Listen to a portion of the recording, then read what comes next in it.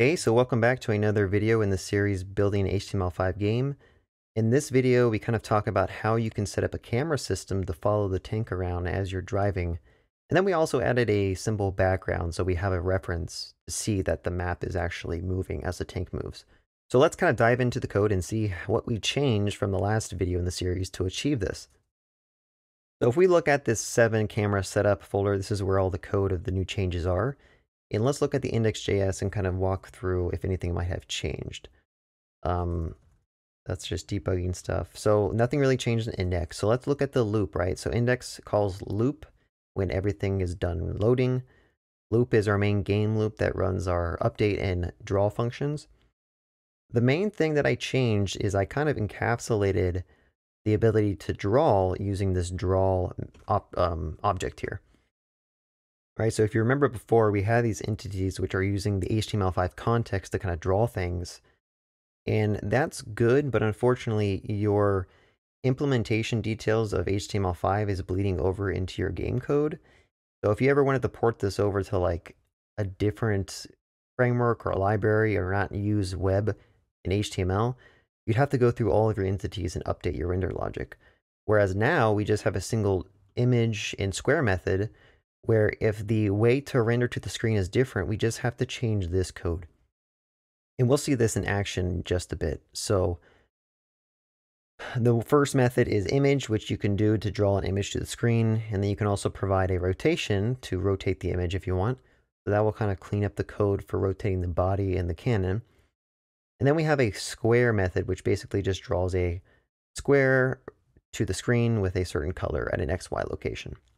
And another thing you'll notice is that everything we draw is now offset by a camera, X and Y. So again, we added the camera system, and we'll kind of talk about that in a second, but every time you draw to the screen now, all your entities will be shifted based on where your camera is. And basically encapsulating all of our draw logic in these methods makes it very easy to set up a camera system.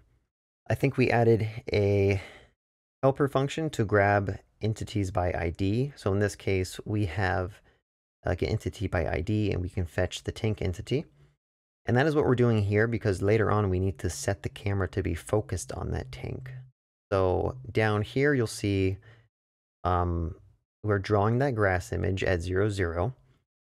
And the grass doesn't really move based on the, or actually, sorry, the grass does move based on the camera, but we're just setting this so that we can actually have a reference as we're like driving around, right? So again, we get the tank entity, we draw some grass, and this is the main thing that we need to focus on is this camera manager. And basically we can give it a target, and what it does every loop or every game tick is that it changes the camera to kind of be positioned over whatever target we passed. So the fact that this takes in a target is we could simply change the target to something else and our game camera would move to that other entity.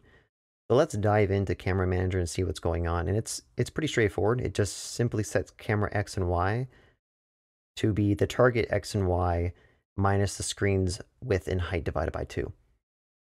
Right, so this is important because obviously you want the camera to be centered. So you need to make sure you subtract the width divided by 2 and the height divided by 2.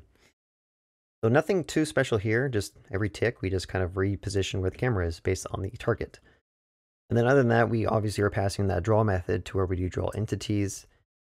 And you'll see here we have we're just again passing draw as we draw the entity. So let's look at the tank and see if anything really changed in here.